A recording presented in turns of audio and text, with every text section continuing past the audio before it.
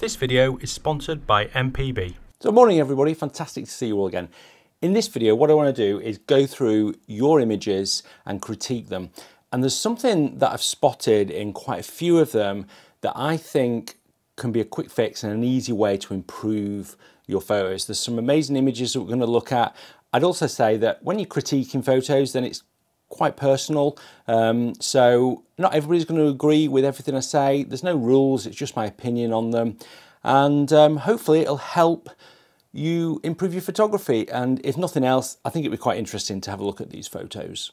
So let's have a look.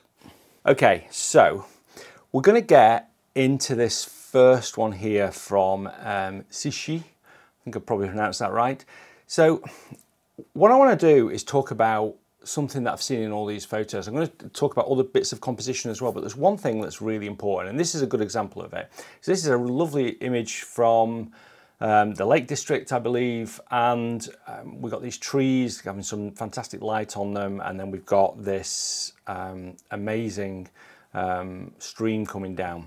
There's something in photography that's all about simplicity and creating space for things to sort of breathe, and I think space and understanding how space in an image works and the distance and how areas in an image sort of interact is really, really important for photography. So I think this image could be improved. I really like it, but I think it could be improved just by a crop. You could have done this when you took the photo or maybe afterwards. And I think that this bottom right of it is quite distracting. And usually what I'd say is less is more in photography. So if we just crop here like this, so what I'm trying to do, and I'll show you in a second, is I'm trying to make this part of the image the same distance as this and have these in the center.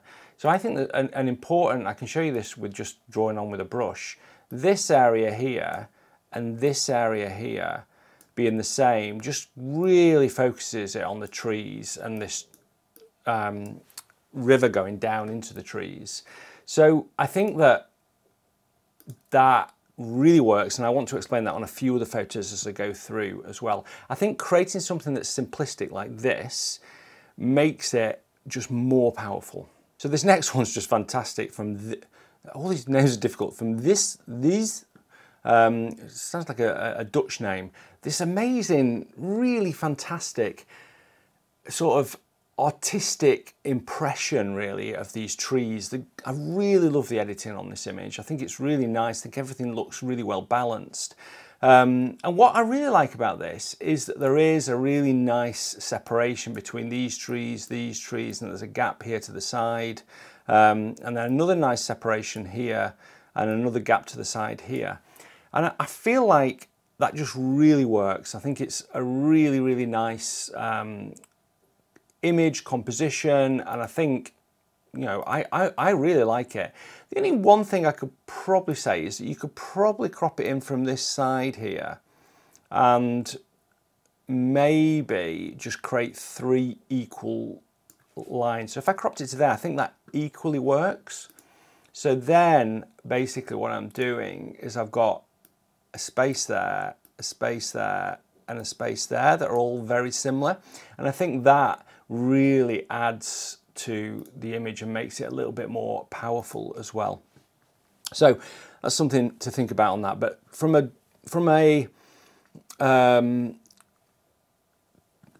editing point of view, I think this is really good. The only thing I'd maybe do to this, and I think I'm being really picky, is I'd probably put a radial gradient on there and maybe just increase the whites just to pull your eye a little bit to that center part of the image.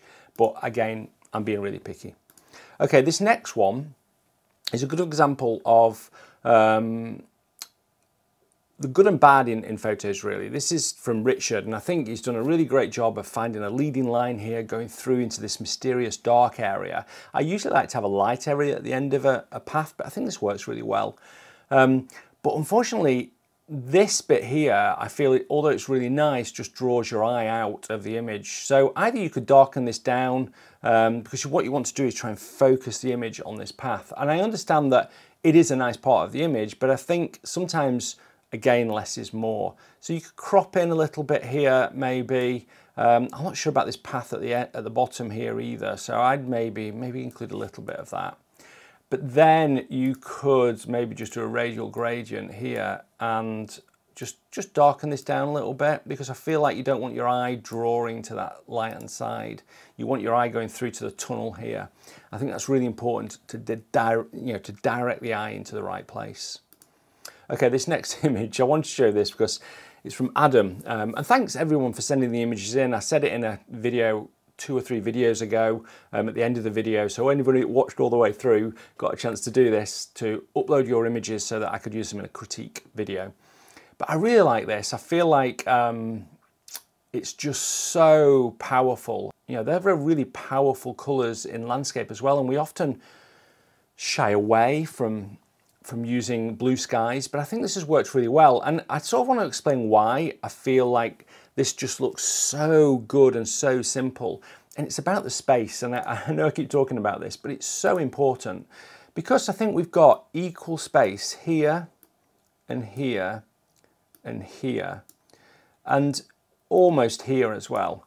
And these spaces are all equal, so this tree isn't crowded, it feels like it's got space. This lone cloud just adds a little bit of asymmetry to it, which just looks fantastic, and the colours are just so simple and work so well. So I just love this. I think it works fantastically well. This one is from Nikki, and Nikki said that she struggled a little bit with the colours on this. I feel like the colours aren't too bad, to be honest. I feel like it's a little bit mysterious with these sort of toned down greens. Often greens can be really difficult to work with, but I think in this image what maybe doesn't work is just the closeness to the edges that you've got some of the things and not giving them breathing room. So we've got here, just here, this is really close to the edge, and then right at the bottom here, this is close to the edge. Here, there's a nice bit of breathing room for these trees, here and here. And then this area is fantastic. So I think that that's something that definitely you could think about. I mean, you could crop this and crop that tree out, and I think that adds, you know, it doesn't distract your eye then. I think that adds a little bit more, but if you had anything more on the bottom, I think that would help this image. This is a similar image actually of this moon setting from Kathy, which is just so fantastic. I love the mist on the lake here and the stars and the clouds, really well captured. But I feel like on this image, you need more at the bottom, because this again is just really tight at the bottom. So just by adding, you know, maybe taking off some at the top and then adding it onto the bottom would really help this image, because it just looks a little bit like you just need to either crouch down or turn the camera down. The rest of this image is really nice. The only other thing I'd say, but I'm being picky, is if you move to the right a little bit, then this would move over here and be in more of a space, but I'm being super picky there, so I don't think that really matters. Okay, on to the next one.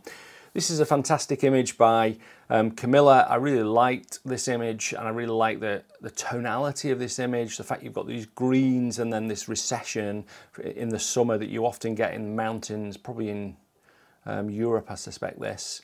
There's loads of mini compositions just in this as well, which I really, really like. So if I zoomed in, you could see that there's a composition here or here. But I think this works because, and the reason I like it is because this area here is very bland, really. You know, if we didn't have this hill in, I think this would be a very sort of empty area. It still may work because you've got these lines that draw your eye into the central mountains, and then you've got a sort of perceived diagonal that goes through here. So these two perceived diagonals worked really well.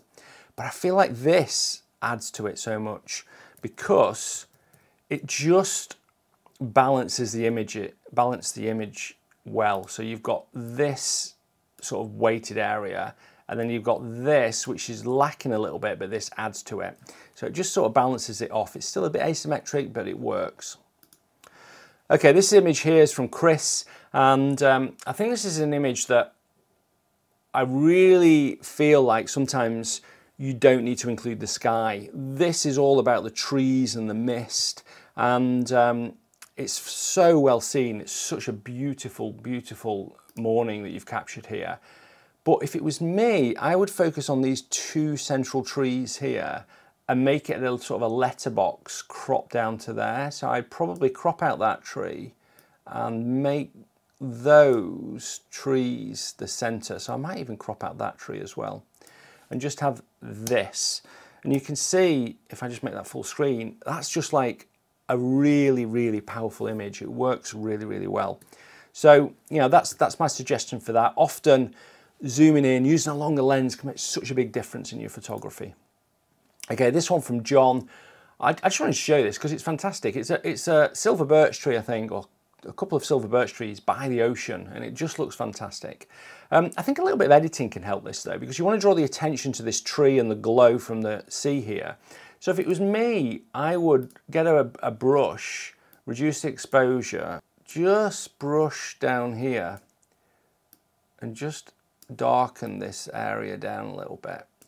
And then I would probably have a radial gradient from here and just make it a little bit more orange, add a bit of dehaze, a little bit of saturation because I've added some dehaze. I want to bring that back, some contrast, and just make it a little bit brighter, because what I'm trying to do is I'm trying to draw attention to the sun coming in from that tree. So you can see I've just gone from this to this. I just want to draw the attention to the sun into this tree here and just make this a little bit darker. I could spend a little bit more time doing that, but just by dodging and burning, I think this will become a more powerful image. It stand out a little bit more. Okay, this one is from, oh, I don't know if there's a name there, but it's this really nice waterfall here. My only comment on this one, I really like the composition, is there's a little bit of a white area here that draws your eye, and again you want to try and get rid of those, so you could crop in a little bit like that, and then I feel like the exposure you've got, which is 1/8 of a second, if you just had a little bit of a longer exposure, maybe 1/2 of a second, you have to be careful with these whites here, then you get more of a flow effect coming out of here, which would help to lead the eye through the water. And I feel like, you know, this 1/8 of a second is maybe just a little bit quick, and it's either not freezing the water and it's not creating that really nice lines of flow that take your eye through the image and look so good. Okay, this is a fantastic image from John. The one thing I did notice on this, we've got this tyre here.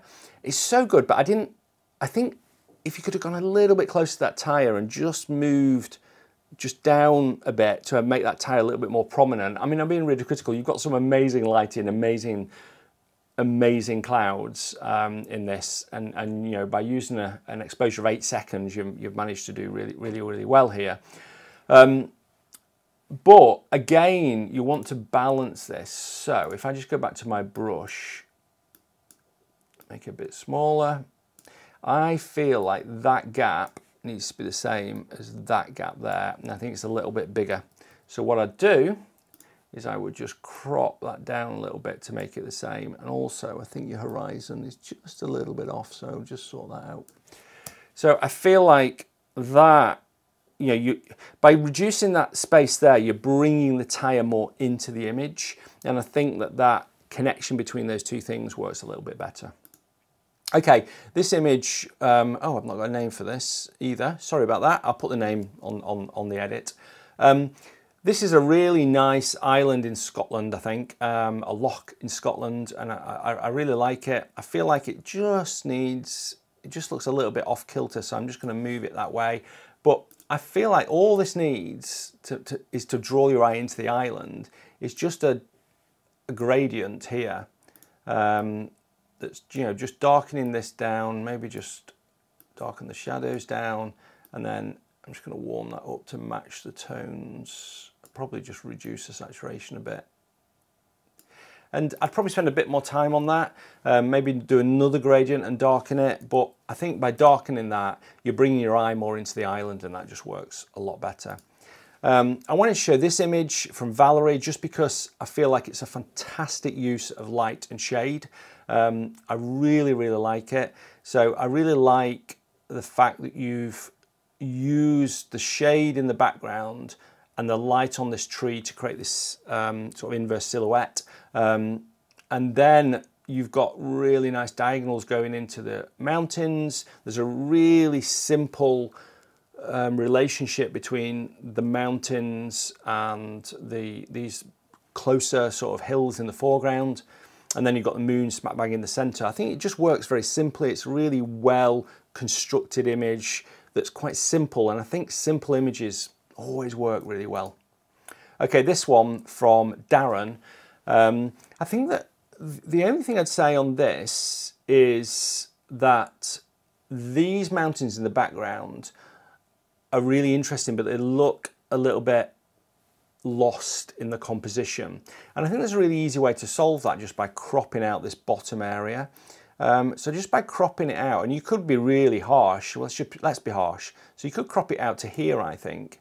Again, I'm just going to tweak that a little bit. But just by doing that, and maybe even crop in a tiny bit, I think these mountains become more prominent, and it just creates a more sort of an image that just sort of sits a little bit better, I think. Sometimes just a small crop can make such a big difference to an image. Okay, this is an image here from Astrid, and I wanted to show this one because I feel like this is a good example of where sometimes with Lightroom we get a little bit carried away with the shadows, and I think Astrid's created a really nice shot here of this waterfall and these autumn colours in Scotland. I believe it's in Scotland. Maybe it's not. Maybe it's in Patagonia actually. Yeah, I think it's Patagonia. So I didn't just guess that, by the way, she said in the comments.